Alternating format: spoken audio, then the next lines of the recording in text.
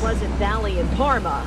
Oh my God. Something is causing jaws to drop. Gives you the chills. An eerie, luminous blue, ghostly image caught on surveillance video last Sunday. Station owner Amid Abu Zaharia had to do a double take. I watched it for half an hour, and then actually I see it move. That's really, I got freaked out. Think that's freaky? Watch this. The image sits there for half an hour, then flies off.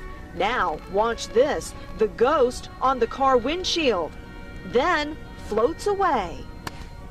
Whatever this is has dozens of people coming over to check out the camera to see what in the world this possibly could be. While no one knows for sure, everyone seems to have an idea. Oh, a bag. It looks like a plastic bag to me.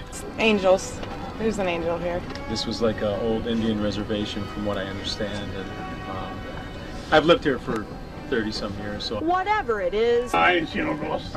It's turned non-believers into believers. I remember my uncle used to tell me that once in a while he was hearing things like that. Too bad it's not the ghost of cheap gas prices. Those are also gone with the wind.